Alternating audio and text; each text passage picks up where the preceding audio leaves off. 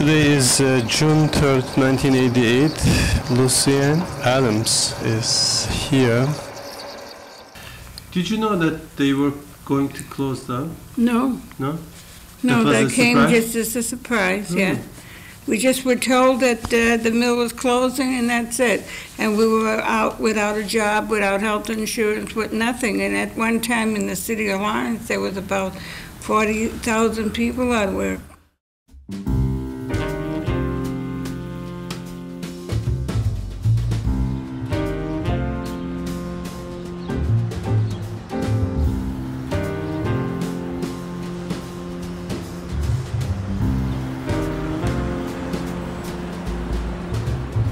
I like to say that shifting gears put us on the map, which it did quite literally, because we put scholars in residence in 6 communities around the state.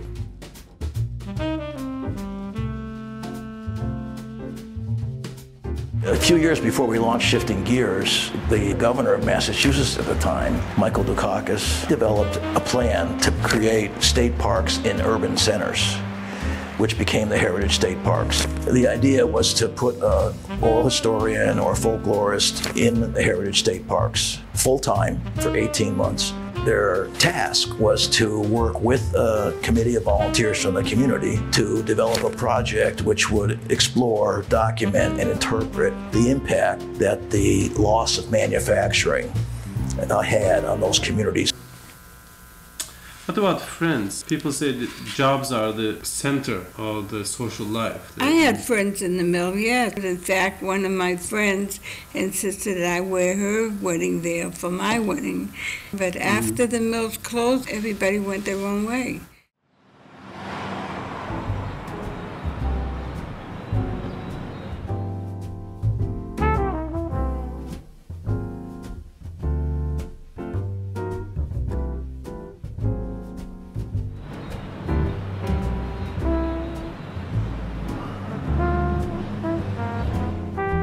The big change has been the evolution of Lawrence into a primarily Latino city. The lack of interpretation of that recent history was a shortcoming of the permanent exhibit.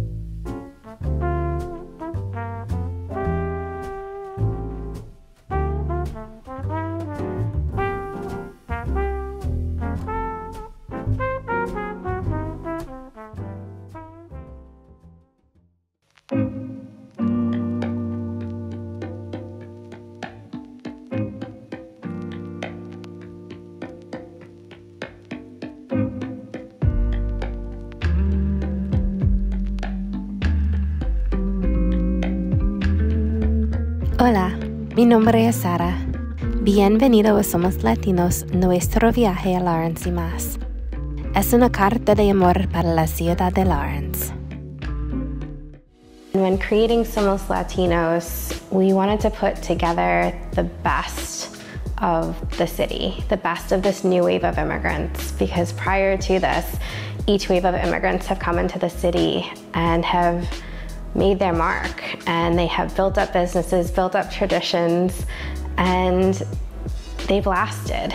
I mean, I really see the project as kind of carrying on the legacy of Shifting Gears and adding something new to the story, and particularly dignifying people. It's the opportunity to restore that dignity by asking people to tell their story and giving it a place of honor in a museum or even in a room with other people. So I like to say Somos Latinos could not have been done in the way it was done without the archives here. We have thousands of photographs through the years. We just feel like if Laurentians are not using our archive, we're not doing it right. So I think very much we're a living archive. I've been here 36 years now in this city. To be able to see things like this, it's not just talking. It's to be able to come and see what people have done. It's so rewarding. And again, it makes me hopeful that we can only go from here to something better. I think back to when Somos Latinos first opened, even on its opening day, when it was open to the community.